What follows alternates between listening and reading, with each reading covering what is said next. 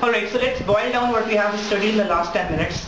We have studied hyperconjugation. We know hyperconjugation is a phenomena in which sigma bonded electron comes out, the slight sigma bonded electronic density comes out and enter into the adjacent p orbital. Now this phenomenon is called hyperconjugation. What is the significance and why at all we are studying this? We'll see this gradually.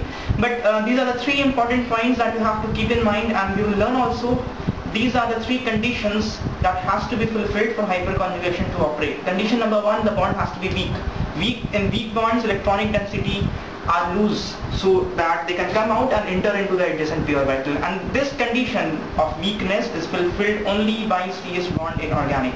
We will not use this concept for any other bond, and for that matter also CD and CT bond. Next condition is it will operate only from alpha position, not from beta, and forget about from gamma and delta. Because the distance increases, then the electronic transition is not possible from great distances.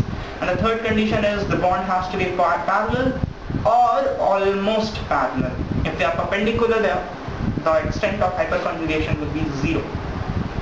Now let's go on to solve some problems and to understand further this hyperconjugation, how ultimately this we are going to use in chemistry.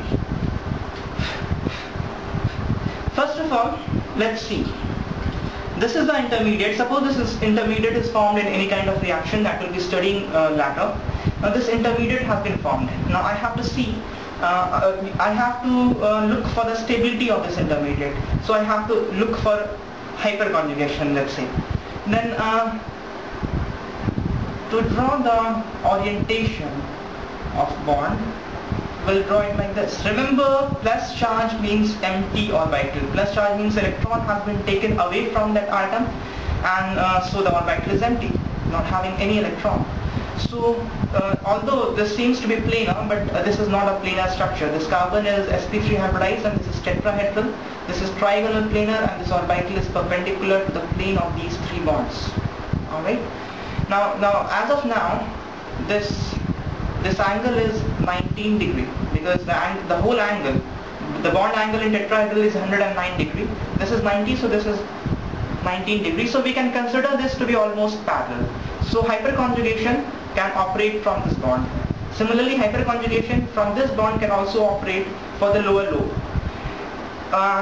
So if someone asked how many CH bond will participate in hyperconjugation, prima facie it seems to be 2, because this bond seems to be perpendicular to this orbital. But let me show how this. Let me show the orientation of this molecule. It is something like this. It is something like this, or maybe like this. If you see this carbon is tetrahedral, and this is the tetrahedral geometry.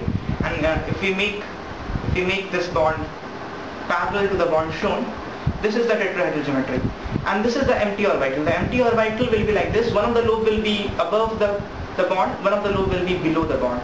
So this bond, which is shown by black marker, will operate hyperconjugation to the upper half of the lobe. That means the electronic density from this bond will move into the upper half of the lobe. Similarly, electronic density from this half, the other black marker, will move to the lower half of this lobe. Now this bond, the one which is shown by blue marker, seems to be perpendicular to this empty orbital. Now indeed it is perpendicular, but one thing you must remember, when you study stereochemistry, this thing is taught to you, and you must be aware of this. At room temperature, the energy is sufficient for bond rotation. Bond rotation always occurs. This is a continual phenomena at room temperature. Continuously this bond rotates. That means bond rotation is permissible around single bond. So this bond will rotate, and the blue marker will become almost parallel to the empty orbital. This will rotate, and this another black marker will become almost parallel to this empty orbital.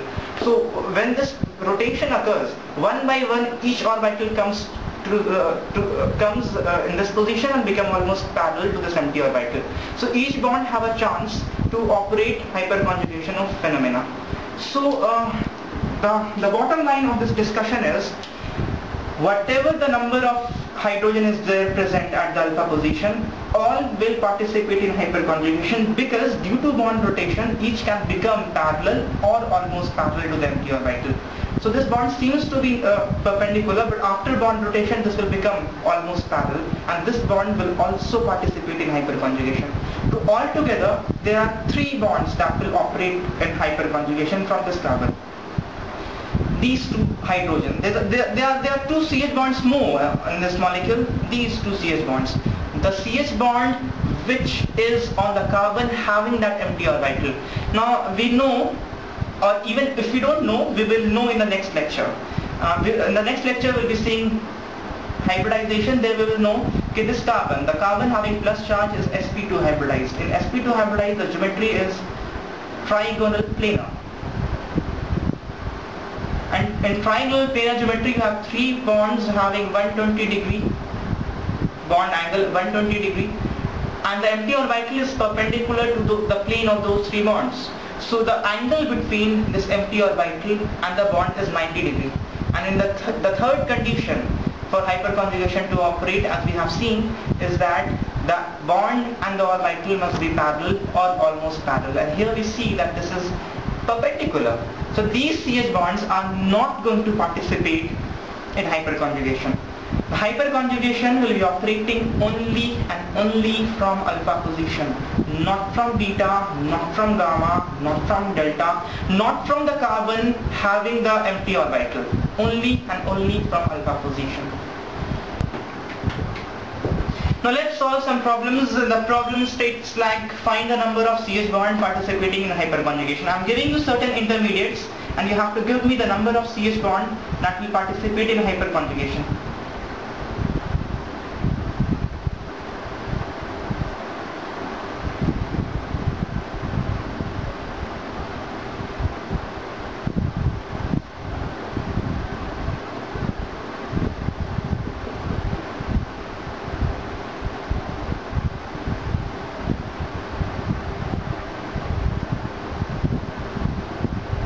Now the best thing is to pause the video, get your answers, then play the video and check your answer. Alright, I hope you have done that, and let's see this intermediate. Now I hope you bear in mind those 3 points that we have seen, those 3 conditions for hyperconjugation to operate. The number 1, hyperconjugation, for hyperconjugation the bond has to be weak, and that weak bond is only CH bond. So we have to search CH bonds. Only CH bond will participate in hyperconjugation. The second condition is it will operate only from alpha position. Now this carbon which is having plus charge, the carbon which is adjacent to this carbocation, that is alpha carbon. This carbon is adjacent to the carbocation, and this carbon is also adjacent to carbocation, so this is alpha carbon as well. These 2 are beta and this is gamma. So we don't have to look at beta or gamma position, it's only alpha position. The third condition is the bond has to be parallel or almost parallel. Now this empty orbital will be perpendicular to the plane of the board, and this will be almost parallel, making an angle 19 degree with the vertical axis. So this CH bond, this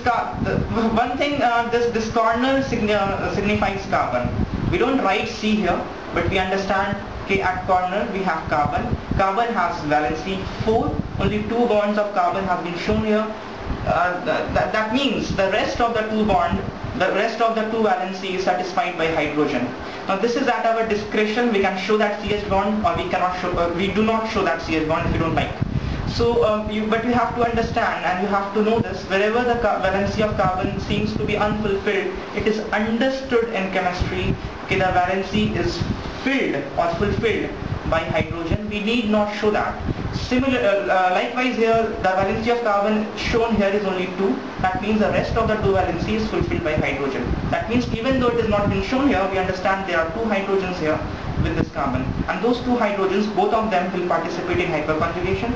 Similarly 2 here, that they will also participate in hyperconjugation. So altogether there are 4 alpha hydrogen that will participate in hyperconjugation in this intermediate. Now you have to learn this. You have to learn to find out the number of CH bond that will participate in hyperconjugation. If you don't learn this, things will not be very easy, things will not be very smooth for you hereafter. Now if you look here, this plus charge is at this carbon. Now this carbon is directly bonded to 3 carbons. This is also alpha carbon, this is also alpha carbon, and this is also alpha carbon. Now this stick which is over the cyclohexane, this stick means CH3 group. Either we write CH3 or we just show it like this. It means CH3 group. That means there is a CH3 group here. We need not show this, but this is also an alpha carbon. So altogether we have 3 alpha carbon. This alpha carbon has 3 hydrogen. This alpha carbon has 2 hydrogen because 2 of the bonds has already been shown. So rest of the 2 will be from hydrogen. This carbon also has 2 hydrogen. So altogether 3 and 2 and 2, it makes 7. So this intermediate has 7 alpha hydrogen. If we look at this intermediate, on the right hand side you have no atom. On the left hand side you have a carbon atom. So this carbon is an alpha carbon. This carbon has 2 hydrogen. So there are 2 alpha hydrogen in this intermediate. Now why we are finding this? This is a later issue. But first of all you need to learn how to find this out. If we look into this intermediate, we have this carbocation bonded from both sides. So this carbon is also alpha carbon, this carbon is also alpha carbon because they are at equal distance to this carbocation. This has 2 alpha hydrogen, this also has 2 alpha hydrogen. So altogether this intermediate has 4 alpha hydrogen. If we look at this, now this is interesting and this you need to know. Although suppose if I ask you how many alpha hydrogens are there, then there is 1 alpha hydrogen, because by definition the carbon which is adjacent to carbocation, that is alpha carbon, and the hydrogen on alpha carbon are called alpha hydrogen. So by definition you have 1 alpha hydrogen. But suppose I ask you how many CH bond will participate in hyperconjugation, then answer would be 0. As most of you must have identified, the reason behind this is this carbon is sp2 hybridized, and sp2 hybridization has trigonal planar geometry. So if I draw the geometry of this molecule, this will be something like this.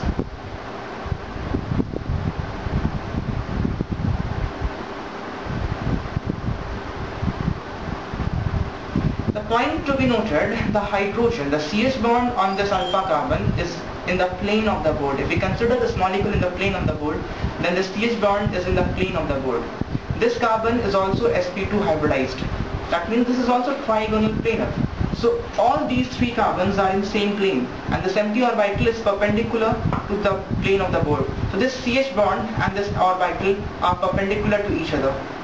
That's why there is no hyperconjugation phenomena from this alpha hydrogen, because the bond and the orbital are perpendicular to each other. After having studied this, let's see why we have studied this. We studied this because hyperconjugation phenomena will be an important factor to compare the stability of the intermediates. Now let's suppose if someone asks me to compare the stability of these 2 intermediates. Now both are carbocations. That means in both the molecule, one of the carbon has a empty p orbital. Now you see, if neutral species are always more stable. Now these carbocations, if you have to look for their stability, you have to look to what extent this plus charge is mitigated in the molecule. That means to what extent the deficiency of electron is being fulfilled. If we have hyperconjugation from 4 alpha hydrogen as we have calculated, that means the electronic density from 4 CH bond will be going into the empty orbital.